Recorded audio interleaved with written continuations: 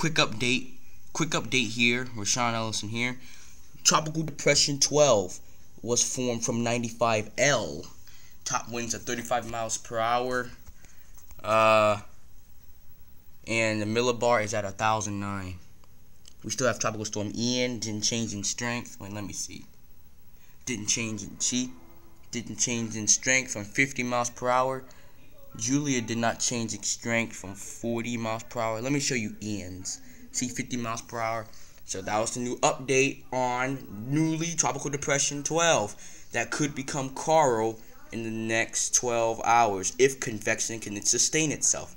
And if it can't, it can disintegrate completely. And if it can, but not as quickly, it will probably become Coral in about 24 to 36 hours. But possibly 12 hours. Alright, see you guys later. Peace out.